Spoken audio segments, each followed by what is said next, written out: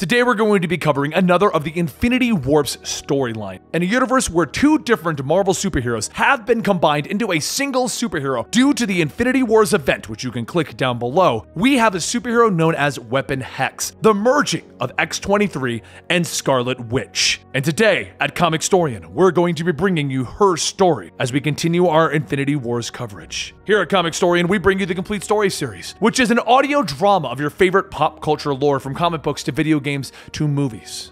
I hope you enjoy. Mount Wundagore.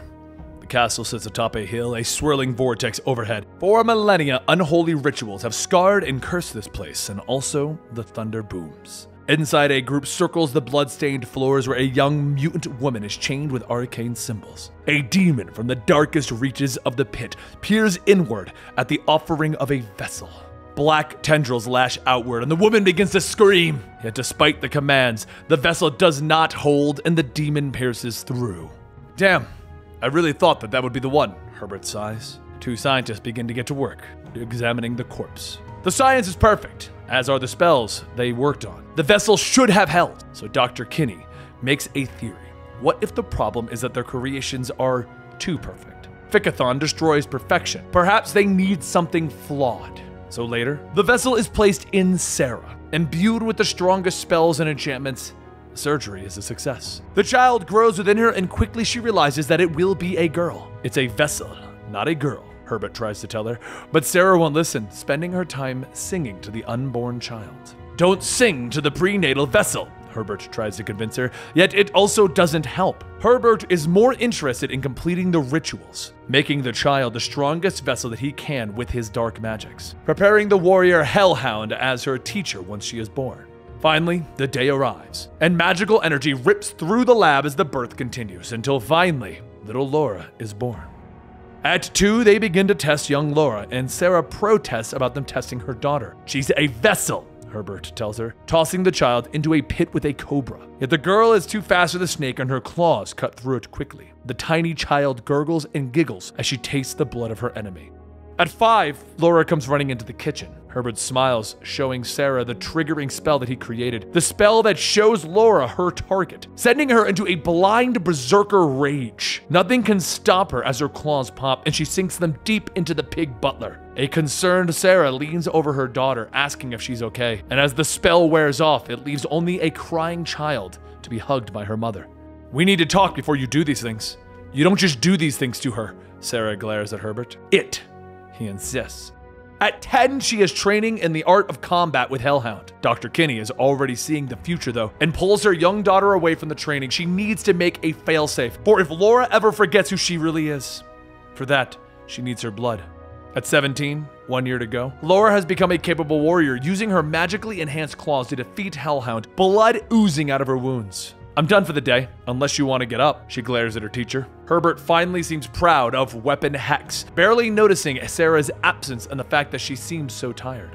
6 months to go, Weapon Hex's first mission. Elsa Bladestone and her atheist crusaders are scaling Mount Wundagore, intent of ridding the world of the Demon Lord and his acolytes. Hellhound and Hex are sent to eliminate the threat, and the two descend from above, cutting through them quickly. But Elsa's attacks seem to have little effect on Hex, as she uses her magics to heal and strike against her enemies. In the end, though, Bladestone escapes. Her father is laying dead in the snow. Later, Sarah visits her daughter in her chambers, but Laura seems distressed. Herbert has told her that her empathy is a weakness and she didn't feel good when she killed those people on the mountain. Herbert isn't always right, Sarah tells her. It's okay to care. Underneath the spells and the genetic meddling, you're only human.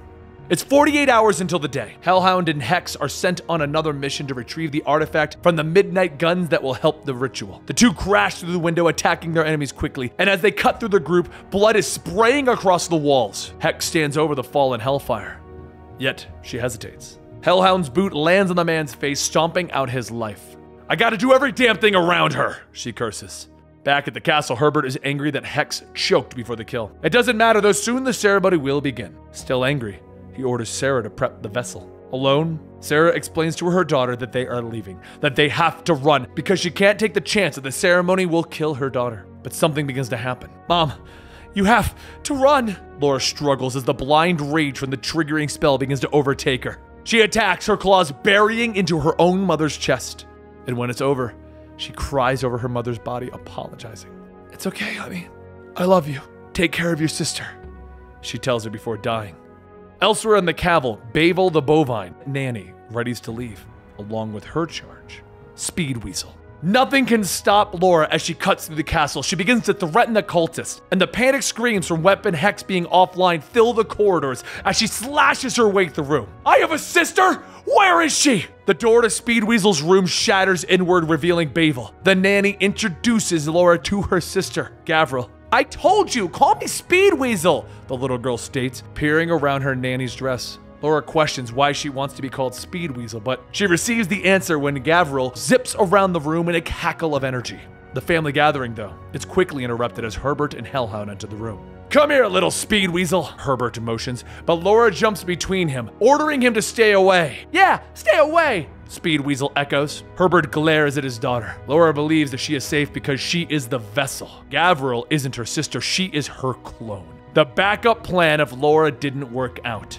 Your use is at an end. Dispatch her, Hellhound. Hellhound runs forward at the two of them locking blades against each other, with Laura yelling for Speed Weasel to run and destroy as much as she can. Bavel pleads to Herbert, trying to make him see the errors of his ways, but Hellhound quiets her as she drives her magic blade through her heart. Distracted, Laura leans over her former nanny, tears in her eyes. The brief moment is all Hellhound needs as she rears up behind her. In the main chamber, Speed Weasel crackles around the room at a magically enhanced speed, taunting Herbert's acolytes. Run, run, run! Break, break, break! I smashed your stuff! She crows, but she is suddenly snatched from her run by Hellhound, the wicked creature smiling at her. The acolytes cheer, offering to kill Speed Weasel. Herbert is suddenly among them, ordering Hellhound to chain her in the center of the room while he gains enough blood for the ritual. His axe is hacking through the acolytes, spraying their blood around.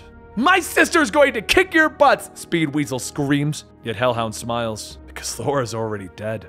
Back in the other room, Laura speaks a magical incantation, pulling her severed limbs back to her, struggling to get back to her feet. I'm coming, Gavril. In the ritual chamber, the Demon Lord has risen with black tendrils looming over Gavril, but Laura is there slicing through her chains. Herbert bellows at them, their souls belong to him. Someone will be the vessel today. Hex and Hellhound then clash again as the black tendrils encircle Hex, and she casts a final spell to cut down Hellhound, turning her into a blackened and charred skeleton. Anger courses through Herbert and he casts his own spell, bringing a storm of hellfire down on Weapon Hex, turning her body into a pile of ash. Heal from that, he says as he spits. Stunned, Speed Weasel slows briefly, just long enough for the black tendrils to entangle her. As the Demon Lord begins to overtake her body, the pile of ash begins to swirl and transform, and in a sparkle of magical energy, Weapon Hex is born again. She cradles Speed Weasel in her arms as the child transforms, a single tear falling from her eye. You're not a monster or a weapon. You're a human being like me, she tells her. Magical energy begins to flow over her, warping the room around her, and she glares at Herbert. I call upon the spirit of those who died for your madness to destroy you. As the spirits of the dead move against Herbert, Hex leaps at the creature that her sister has become, piercing its eyes with her magically charged claws. The demon's hold over Gavril is broken, and the body of her small sister falls back into her arms. The spirits of the dead cut through Herbert, leaving nothing but a chamber broken, destroyed, and covered in the blood of the damned. You're safe now, Gavril. Laura hugs her sister tight. We're both safe, and you can call me Speed Weasel. What comes next? The young Kinney asks. The two stand with Laura taking her sister's hand in hers. I don't know, but I know it doesn't happen here. And the two walk out of the castle into the world. And there you have it, the story of Weapon Hex. Now, this story, in my opinion, wraps up in a much better way. It's kind of got some full closure, unlike Arach-Knight, where it kind of left us on a cliffhanger. This is just a fun story, and Weapon Hex was one of my personal favorites at the Infinity Warps situation. Now, don't forget to like this video and subscribe to our channel, because we're going to be bringing you Iron Hammer very soon, and then the conclusion to Infinity Wars. So you want to stick around for all of that stuff. I'll see you next time right here at Comicstorian.